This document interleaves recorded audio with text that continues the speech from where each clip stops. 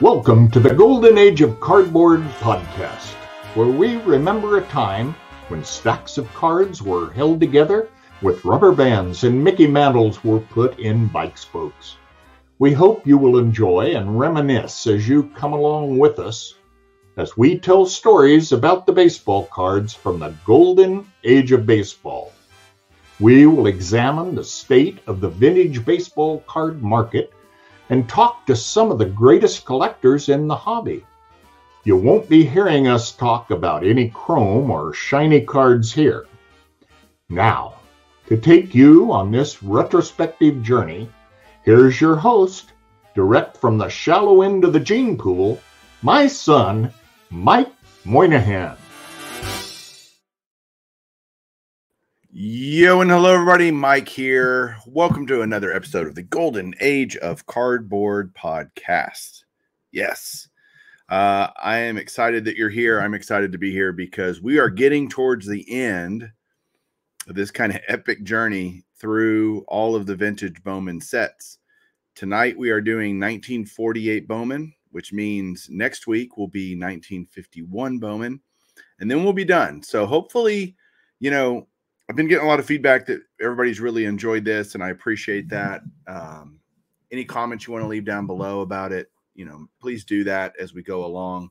Really, this has been a fun deal. I've learned a lot, and again, talking to my friends about cards is never a bad thing to do, and that's what we get to do tonight because I get to bring on a guy that I'm super tight with, and it's funny because Jake, who's my guest tonight, and I do not collect the same in turn. I collect graded. He collects raw, ungraded. And yet we have a lot of common things that we enjoy together about this hobby. And that's the cool thing about this hobby is it brings people together. And, no matter what you do, you can find common ground with just about everybody in the hobby some way, somehow. And Jake and I have a lot of common ground, but that's different. I'll let him tell you that. Hey, Jake, welcome to the show. What's up, Golden Age of Cardboard listeners out there? All three of them? I think there's three. We have three regular listeners, and that's about it. Your mom, my mom, and Ty? Exactly. Ty has to listen to every show just to make sure it meets the standards of Bench Clear Media. Just kidding. We actually have multiple thousands of listeners a week. And so I can't believe it, honestly. It's pretty terrific. Yeah, I'm one of them, man. So it's always a pleasure to come on the show and chat vintage with you, and sometimes debate our differences, which is fun. We have way less differences than we do similarities. Agreed? That's true. Yeah, that's. The reality is we both love old cardboard and. 1948 Bowman, man. Let me read the description of the set real quick from Cardboard Connection, and then we'll get into it. This may be one of our shorter episodes just because of the nature of the set, but it'll make sense in a second, I promise. 1948 Bowman baseball marks the first time the company made a set of cards for the sport. The checklist might be small and the design plain, but it's a landmark release for numerous reasons, including several key rookie cards. The set has just 48 cards, 12 of which are short prints. Top rookies in the set feature a trio of all-time greats, Stan Musial, Warren Spahn, and Yogi Berra. Other rookies in 48 include Red Schoendienst, Phil Rizzuto, Ralph Kiner, and Bobby Thompson. Measuring 2 1/16 inches by 2.5 inches, cards are smaller than today's standard size. The photos are very plain, done in black and white. Players are shown with a largely boring waist-up shots that are tightly cropped and show little personality. There are a few exceptions, but not many. Backs are similar to what collectors found on Gaudy cards before World War II. The top has the card number, the player's name, and a headline, vitals, along with a short bio. The bottom of the cards have an ad for Blony Bubble Gum. 1948 Bowman baseball is an important set for the hobby. It introduced a major manufacturer that helped usher in modern trading cards. The cards aren't nearly as attractive as Bowman sets made a short time later, but the set's significance is more as of a launching point for the brand and the key players. Although popular, cards don't generally sell as well as those from 48-49 Leaf. Granted, the set has rookie cards of Jackie Robinson and Satchel Paige, something Bowman doesn't. The color in Leaf is also considered to be more pleasing by a lot of collectors. So that is the short description of the set, Jake. What about this set do you love, and why do you gravitate towards it? So I'm a set builder by nature anyways. I build all the Bowman sets and most of the top sets, Gaudy sets, that kind of thing. But I know you guys recently did 1955 Bowman, and one of the things you talked about how that set grew on you, I think also applies to 48 Bowman, of the 55 Bowman TVs, if you will, were indicative of the time. And while there were color cards before 1948 Bowman, I think is one of the main issued sets in the somewhat mainstream issues, for it to be black and white, I think it's indicative of that time period. The beginnings of Bowman itself were in black and white, and then they carried on to color in 49 and so on into the 50s. But I just think it has a nostalgic feel, and has a similar effect on people that 55 Bowman does, of either you love it or you hate it, usually, the black and white cards. What do you think that's true, Mike? No, honestly, now that I don't think you have to hate it. I don't love it, but I don't hate it. I'm probably pretty neutral. There's some really great cards that I like in this set. Well, I feel like a lot of people, maybe not you in particular or myself, but I feel like a lot of people are like, black and white, I don't really like them, because they're black and white. I feel like that's a common thread. Yeah. I mean, that's a good point. But I think about 40 play ball versus 41 play ball. And I actually prefer the 40 play balls to the 41 play balls. I do as well. Just because of the players that are in the 40 play ball that are not in the 41 play ball. And all 41 play ball is colorized versions of the 40 play ball cards by and large. So it feels like that wasn't much of anything other than colorization. But so I don't dislike black and white cards just in and of themselves. Do I wish they were colors? Sure. But I do get what you're saying about it being the inception of Bowman, and they had never done cards before. So, how are they going to know what works, what doesn't work? I see this, hard to know. I wasn't in the Bowman, strategy room when they were thinking up this set and how to do baseball cards with gum, but it feels like there's punch, counter punch in the baseball card industry in these early days of companies trying to figure out what they want to be when they grow up. You have 48 Bowman come out. Then you have the Leaf set comes out in 49, although there were copyrights of 48. So it was out there. This is what we're going to do. These are what our cards are going to look like in their color and their, striking different pastels and all the different things. Then you have 49 Bowman as, I think, a counterpunch to that, right? With the color. So, because 49 Leaf would have been already kind of a known quantity. Bowman would have gotten wind of it, probably looked at the copyrighted images and going, oh crap, we need to do something different or we're going to fall behind Leaf here. Then you see Leaf only 1 year wonder, right? And then so 50, 51, 52 Bowman are all relatively similar, right? And then 53 Bowman color, I think, is a response to 52 Tops. Agreed. Tops comes out. And so I think this whole early age of cards post-war is a fascinating time. And I wish I could have been a fly on the wall as each of these companies were trying to figure out how to outdo each other. Because, I mean, you're right. I mean, it really was punch, counter punch, because once color was done by one of the competitors in this post-war era, they didn't go back to black and white, outside of 53 Bowman black and white. And there are different reasons and speculation on that. But as the entire set, as intended from the beginning, black and white was not done again. Yeah, that's an interesting point. I hadn't thought about the growth of the industry from a design standpoint. Wow. Okay, now we're never going. Can't do black and white anymore, obviously, because other people will do color, and we need to do color. When That's a good point. I think this is the last mainstream set where there were. Well, no, I'm gonna have to correct myself. I was thinking that it was the last mainstream set without facsimile signatures or names on the front, but 53 Bowman Color doesn't have names on the front or facsimile signatures. But it may be the exception to that rule. Yeah, it's definitely a plain design. I mean, let's just be honest, it's extremely rudimentary in terms of design, but there are some cards that do stand out, and I think it's fascinating. Being such a small set, there's still, what'd you say, 25 Hall of Famers in this set? Yeah, that's over 50%. Right.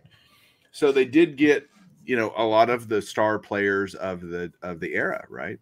And remember, we're coming out of World War II. Baseball is about to just absolutely explode. Once it was already incredibly popular pre-war, but now we're about to usher in an era of integration, an era of incredibly good players and teams and legends and just things that made the sport what it is today, turned it into America's pastime, really. From a multi-generational, you've got all these guys coming back from the war, having kids, through the 50s and 60s, and baseball just explodes. So it's just, hey, look, it is what it is, right? I don't hate it. I'm gonna steal your, title of your show, but it ushers in the golden age of cardboard. It's what it does. Yeah. And it's Bowman's first foray into baseball cards. So, maybe that's why the set was so small. But it packs a punch, like you're saying. I mean, turns out 25 of the 48 cards are Hall of Famers. And of those 25, 7 of them are Hall of Fame rookie cards. I mean, it's proportionally, but percentage wise, that's almost 20% of the set is a Hall of Fame rookie. Like that's a lot. It is. Looking at it from that perspective. I mean, from that stance, Bowman did a lot right. Yeah. Well, we'll get into what I think they missed the boat on with this set in a little while. Let's talk about what they did do right, because like you said, Hall of Fame rookie cards. Now, I only have 5 48 Bowman cards in my collection. There are others that I want to add. I would love to get all of the rookies that are Hall of Fame rookies in this set ultimately over time. They're actually more expensive than you would think, given the general disdain for the design. It surprises me how expensive they are. But, let's start with one good one. I love this card. It's the 48 Bowman Phil Rizzuto. And if you're listening on podcast, this is one of those cards that you kind of look at it and you almost have to chuckle a little bit, because you're like, what is Rizzuto doing? I mean, the photographer caught him at a point where his jersey is, it looks like he's wearing catcher's gear underneath his jersey or something, because it's just like an interesting shot that they chose to use for Phil Rizzuto. And that's a short print too. Is it? Yeah. So I assume the short prints were just, they didn't print it. I mean, that sounds so dumb. Of course, a short print means they didn't print as many. So, breaking news here on Golden Age of Cardboard. Short print means that they were short printed, and there were less of them. Yes. Get all your card information here. Man, I'm telling you, we are really informing our audience tonight. But it just makes me wonder. I mean, he's card number, let's see, 8. So that would have been on the first sheet. So why, I don't understand. I guess I don't understand why they would have had short prints.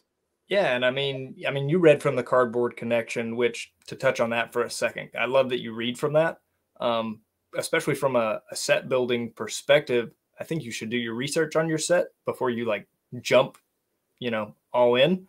It's good to know what you're getting into value wise, how many cards there are, short prints are, all that good stuff. But speaking to this point, it doesn't really give you anything to go on there of why there may be some short prints. We'll have to phone a friend and call Dave. I mean, I don't know. Yeah. But it is a popular set still. And the Rizzuto is great. I think we both have this card. Ralph Kiner has a rookie card in that set. Yeah. So here's the Kiner. And these are also cards that, because they're black and white, I think that they age well, if that makes any sense. Mm-hmm. They, even in lower condition, what we might call lower condition, the cards can still look good. I don't see these with huge centering problems most of the time. That's usually not an issue. You've definitely got corners you're going to deal with and creases and stuff like that. Because let's think about it. A lot of these kids being born and people, they hadn't collected cards before. So they didn't, how do you take care of these things? What do you do with them? All that kind of stuff. And so the cards, though, even if they're in rough condition, I mean, you can get threes, and all mine are threes, fours. All mine are raw.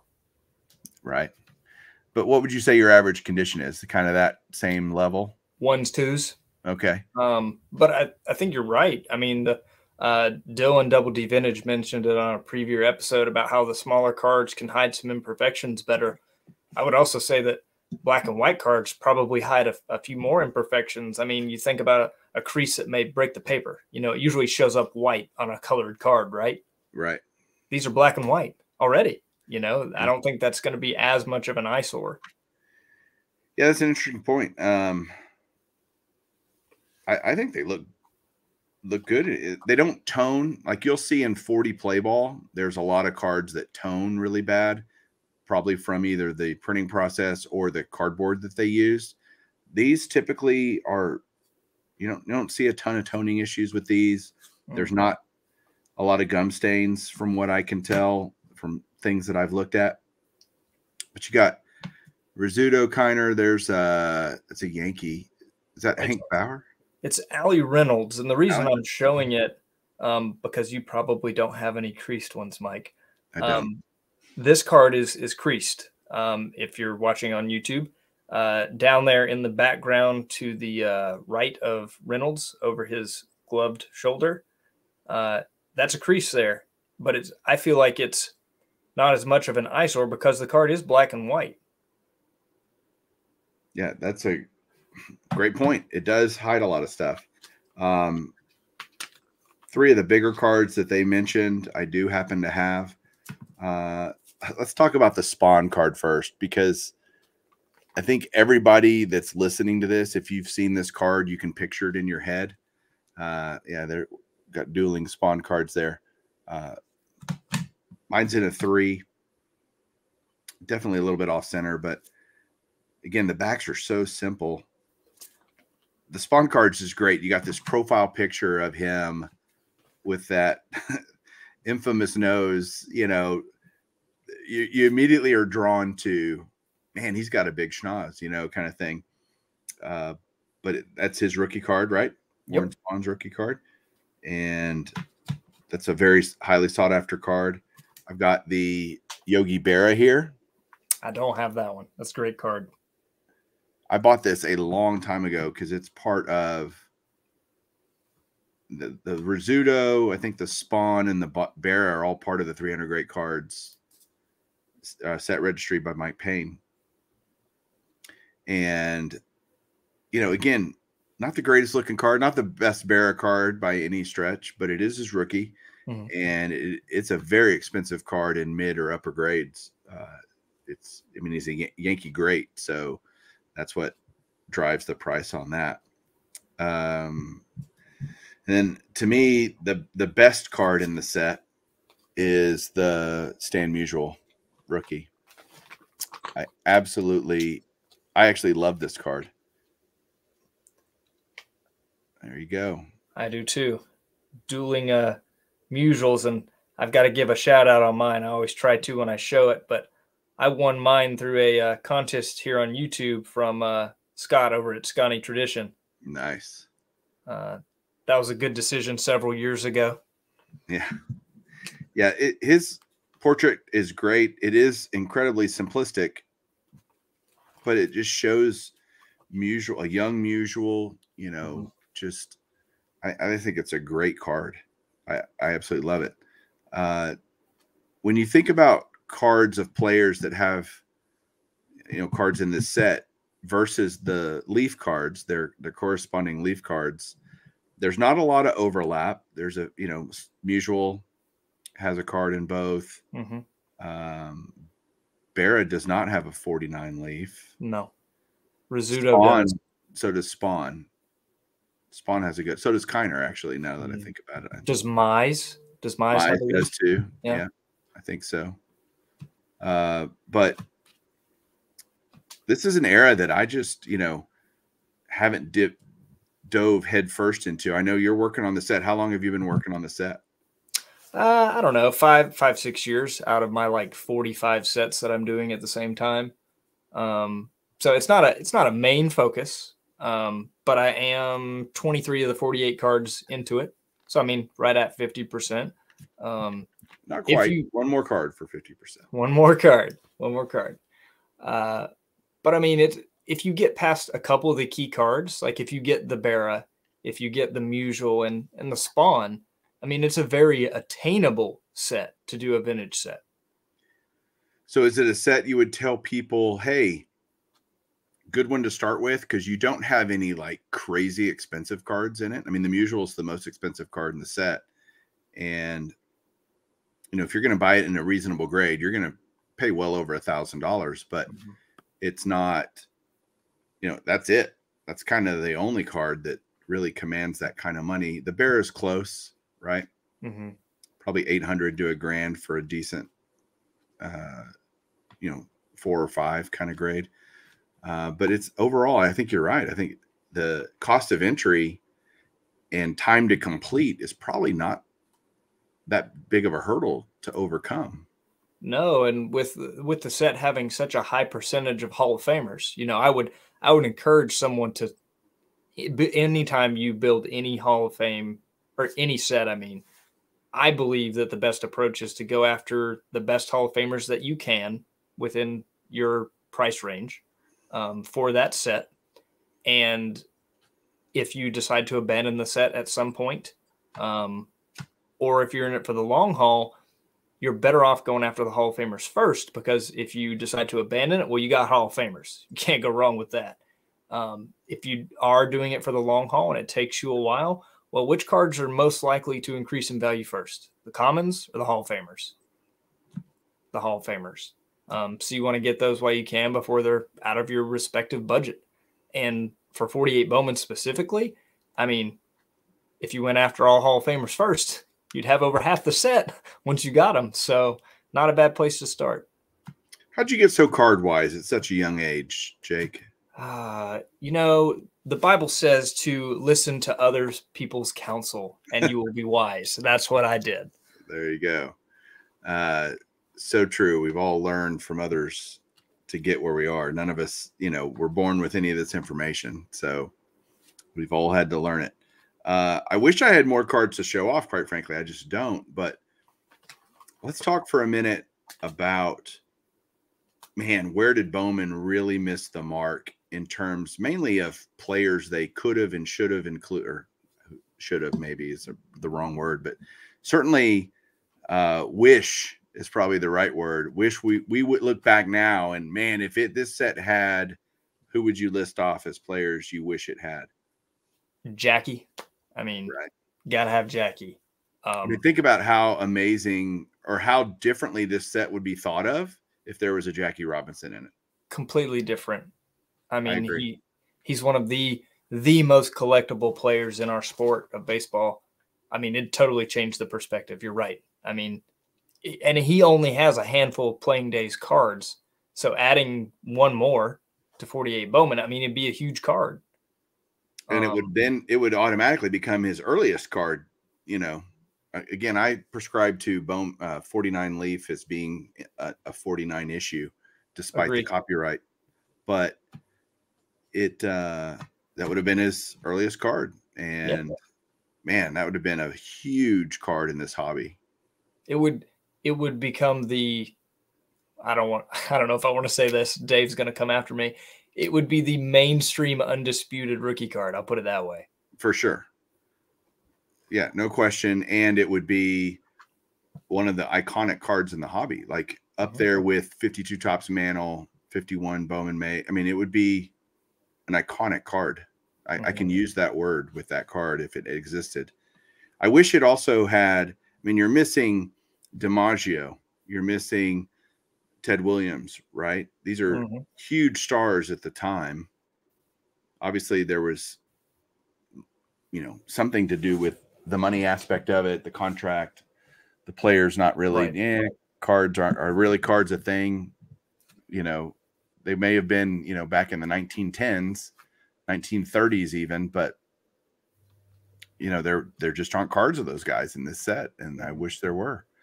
I'm trying to think of some other big stars that aren't in the set that would be. Well, one that I think would be interesting if you know your Hall of Fame rookie card history around this era.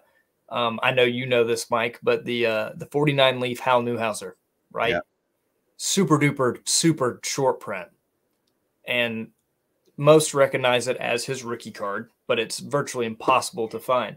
Right. Congrats to Chris from Missouri for getting one. But what if he had a 48 Bowman and it was more common, less scarce than the 49 leaf counterpart? It would, predate it by a year. It would be considered his rookie and it would be more widely available. It makes you wonder, what the values of that card would be and how it would be treated in the hobby. That's one that I think of. Sure. I just thought of somebody and I'm totally blanking now. Oh, Pee Wee Reese doesn't have a card in there. Oh, no. It's just oh gosh, Satchel Paige. Yeah, no Satch. I mean, think if there was a Satch in this set. He was playing in 48 for the Indians, right? So yeah. I mean, that'd be the same thing with the Jackie, man. Right. I mean, if you had this is true, shoulda, woulda, coulda, right? But if it had DiMaggio, Williams, Jackie, and Page, I think the perspective on this set would be very different. It would probably be treated more like 49 leaf is treated now, right? Outside the short print component. Yeah. Yeah, interesting. I guess since DiMaggio and Williams and Jackie are all in the 48-49 leaf, I wonder if they had them under contract and they couldn't do the 48 Bowman. You got to wonder. That's a very widely discussed topic regarding Bowman and Topps, but that could have been the issue between Leaf and Bowman at the time. If Leaf had already inked these guys to a deal sometime in 48 in anticipation and preparation for releasing their set ultimately in 1949, but certainly the process started in 48, no doubt. Right. And yeah, I don't know. Good speculation. Who knows? Right. But I wish we had just more insight into the history of that. The mystery. I'd rather like the truth more than the mystery of wondering what happened. Right. Right. When it's 48 Bowman's, the first quote unquote mainstream set since 1938 gout, 1941 play ball, excuse me. It's the first one, post-war. And we've talked about all the Hall of Fame rookies and the opportunities that were missed, but there was a couple other ones I wanted to touch on that are notable to baseball history that have rookies in 48 Bowman. There's Marty Marion, who won an MVP. MVP, yeah. His rookie card's in it. Hank Sauer's rookie card is in it. Also an MVP. And Bobby Thompson, shot heard around the world, his rookie card. And for a Braves fan like me, Johnny Sain's rookie card is in it. Not a superstar, but a notable player. Spawn insane and pray for rain. That's right. So, I mean, there's some nice little semi-star cards in there as well. Yeah, I just like the idea that it's so small that it's doable. You know, you get into some of the higher card number sets, even some of the Bowman sets, it can get overwhelming quickly. And I'm a big believer, like I build sets too, okay? Or I've started to do that more and more. I'm proud of you, Mike. I know, and because they're all mainly raw except for the Hall of Famers. But the biggest thing that bothers me about building sets is spending any amount of money, really, but kind of crazy money on common players. It just bothers me, and I don't know why. The fact that over half this set is Hall of Famers, okay. I could, I'm not buying as many common players. And then if you include the stars, like you mentioned, now you're getting into 3/4 of the set or so, right? So if you can build a set where 3/4 of the players are known to be like have a known baseball legacy of some degree, that's powerful. And if you take it a step further, I keep touching on all these YouTubers, but Alex Bowman 53, now that he's finished his set, he's gone off in this realm where he's kind of collecting the 50s of the, center of the universe in the baseball world during that era, which were the Yankees, Giants, and Dodgers, who were all in New York. Well, if you take it this set a step further and you collect just cards from those three teams, I mean, now you're talking almost the entire set. Because, a lot of the star players or semi-stars of the day, like I think of Larry Jansen, pitcher on the Giants, his rookie card's in this set. Joe Page, pitcher for the Yankees, his short print rookie card is in this set. If you just want a snapshot of the 50s right before they happen, this is a good set for that. Yeah. Great point. I do feel bad. I feel like I'm not doing as enthusiastic of a job describing the set and talking about it. And it's probably because it's mirroring my enthusiasm for the set, period. I don't hate it, but I feel like I'm not giving it as much excitement and, building it up, propping it up, talking it up like I do the other sets that we've talked about in this series. And the reason I waited so long to do this one is because I was kind of dreading doing it, honestly. I'm looking forward the most to the next set because I think it's the 51 Bowman, so underrated, so pivotal in the hobby, and such a great set. And that's why I wanted to do it last. And so this one just kind of got pushed around a little bit. Okay, let's do it. I'll get Jake. I know he's collecting that set. So he'll be able to talk about it. Because most people, when I ask them, they're like, yeah, I don't really do 48 Bowman. Honestly, that's kind of the response I get from people. Well, let's, for your listeners, let's bridge the gap here. What do you think that 48 Bowman lacks that maybe 51 Bowman has going for it that you think 48 Bowman could have done better? Because obviously you like 51 Bowman. You just, sung its praises. Right. Don't love 48 Bowman. So what's the difference between the two that makes that the case? Well, 51 Bowman has two of the key rookie cards in the hobby, Mantle and Mays. Absolutely. Right? Now, you could argue Musial was every bit of the player Mantle and Mays were. Most people from the St. Louis area will certainly agree with that. Berra, inner circle Hall of Famer Berra, right? So Spawn, one of the 300 game winner, man.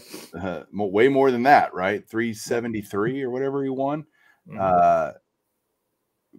of the greatest left-handed pitchers ever. Top 3 greatest left-handed pitchers ever. Trying to think who I would put. Carlton, Lefty Grove, and then Spawn. I'm a little biased, but I say Spawn. Okay. Lefty Grove was pretty insane. He was awesome. Actually. And then Koufax is there in the discussion, but his peak was so short that, was Koufax, great, and on a whole nother level of awesome, no doubt. But it's hard to put somebody that only had really 6 good years in the same conversation with Carlton, Spawn, Lefty Grove, those types of players. That's hard for me because longevity does matter. Completely agree.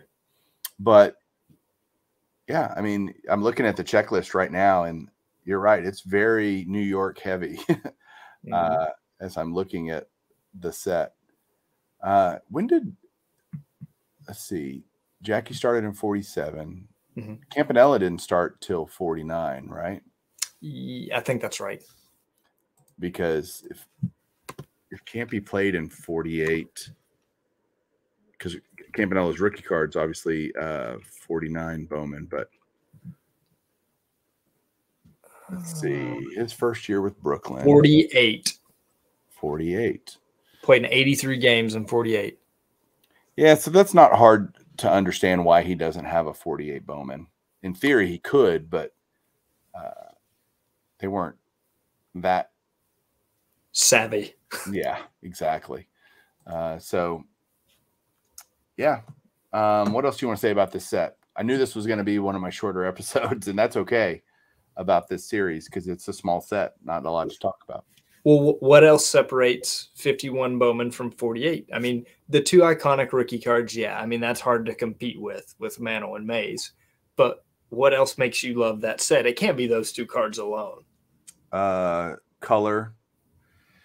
The players that are included. I mean, you do have Ted Williams in the set. You're missing Jackie in that set, which is, again, kind of weird that he was in 50 Bowman. And then that's the last Bowman card he has. He has 49 and 50 Bowmans, and then that's it. And then he doesn't appear on a Topps card until 52. So why the gap? That's something that's missing. But, God, wait till I talk about 51. But, I mean, I have so many great cards. The Spawn card is great. The Rizzuto card is great. The images are way more interesting in the 51 Bowman. There's still some boring ones, but you've got some I don't know. It's just a better looking set to me. There's a lot of headshot photos in 48 Bowman. Yeah. Yeah. Pretty much everything's pretty much from the waist up, right? Yeah. There's very few, even with players like swinging a bat. There are a few. Yeah. Berra swinging a bat. Right. Kiner swinging a bat. But it's like, a shot they took, during batting practice or something, sitting there right on the field. Yeah, I wish I could be more excited about it. I'm just pretty Switzerland on the whole thing. I like the cards that I have, and there are more that I want to get, but I'm not just going, oh my gosh, I've got to have these pivotal cards in the hobby. I do have ones. I think there are, for any complete vintage collection, there are cards in this set that everyone should have. Okay. The Spawn, the Musial, the Berra. However, that being said, I don't think it's ever going to be one of the most popular sets. It's not going to be one that, people sing its praises on in every corner of the internet. It's just not going to happen. There's too much competition. There's too many beautiful sets out there. But I think it's an important stepping stone for the history of Bowman and for the history of baseball cards that does get overlooked a little bit. Yeah, I mean, that's a fair point about how important it is. Groundbreaking almost, right? Okay, we're going to start releasing cards again post-war. So I get the weight that carries, but I think the interest in this set is so narrow in terms of the key cards that it'll just never be widely popular in the hobby. If we talk about, since we're kind of getting into it, kind of the future of this set in the hobby, it's actually how I should have ended every episode is, what's the future for this set in the hobby?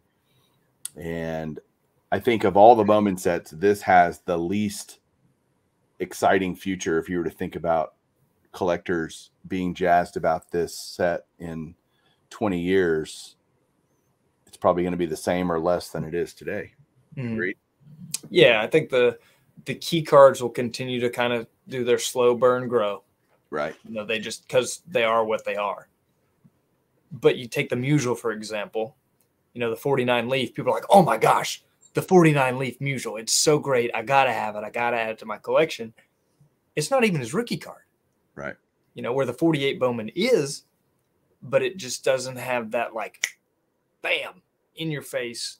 This is a beautiful card that has more wide range appeal outside of, the set builder, the Hall of Fame rookie card collector.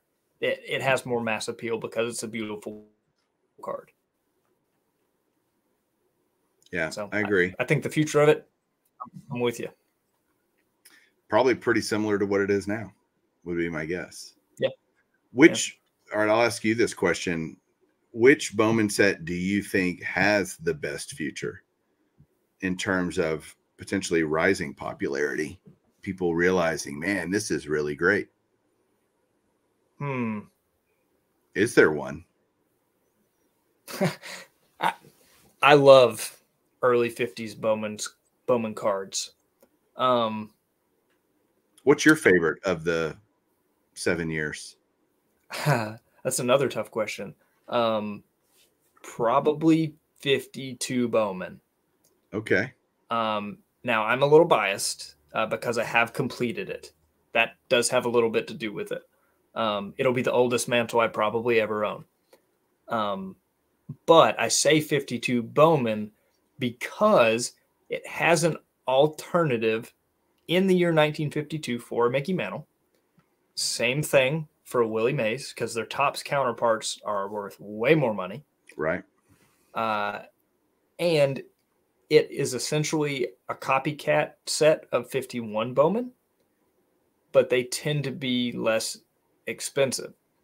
So I think it has more room to grow as the 51s, which I think are arguably the most popular outside of 53 Bowman color, continue to grow in value. 52 is a good alternative to get a lot of early Bowman Hall of Fame cards that have beautiful artwork that kind of define 50, 51, and 52. They're all kind of similar. That'll be within reach more of collectors longer. Pondering that question myself, I would say the one set that has the biggest opportunity to grow in popularity is 53 Bowman color. As popular as it is now, I think over time that set will, I think, be even more appreciated by people. And I would put 55 Bowman. That was my second. That would be my second is 55 because I think that, like me, vintage collectors, that set grows on you. And that's a common thing. That's not just me. That's something I hear a lot. Oh, I used to not like 55 Bowman at all. Now I love them, kind of thing. And that's how I feel about the 48. If I had, the cards I have, I love. So I don't want it to sound like I'm just poo-pooing all over 48 Bowman. It's not my favorite, right? Mm-hmm. And that's okay. It's one of those things where, like, once you start building the set of any set and you get more and more of them in hand and you get close to completion, or once you complete it, in terms of this set, once I complete 48 Bowman, is it going to be a favorite of mine over 56 Topps, over 54 Topps? No, absolutely not. But it will still be special from the standpoint of, wow, I completed the first year of Bowman cards. Like, that's an important part of the history of the hobby and of baseball. Yeah. That's why I collect anyways, building a museum to the history of the game. And I think 48 Bowman's a part of that, whether people love it or not. I great way to end, because I think that's a great point people should remember. And, if you hate it, maybe find a few cards that you like. I bet there are a few cards that you like, even if you don't just love the overall design. So, Jake, man, thanks for coming on and talking through this with me. Yeah, man, you're welcome. Next time I'll get on for something that you really love. Right. See, that makes me just sound like such a negative Nancy over here. No, of course you'll be on again. Anyway, I'll have you on again for sure. You've made multiple appearances on the show, and I appreciate it as always. I know you got a young family, and time is important. So the fact that you gave some to the listeners of my podcast, I appreciate that. Yeah, man. Happy to do it. I enjoy it anytime. And thanks for having me on. And if everybody's still listening, thank you for listening. All right, guys. Well, you all have a good one. We'll be back next week, as you heard, with 1951 Bowman. Looking forward to that. Y'all have a great one. Keep collecting.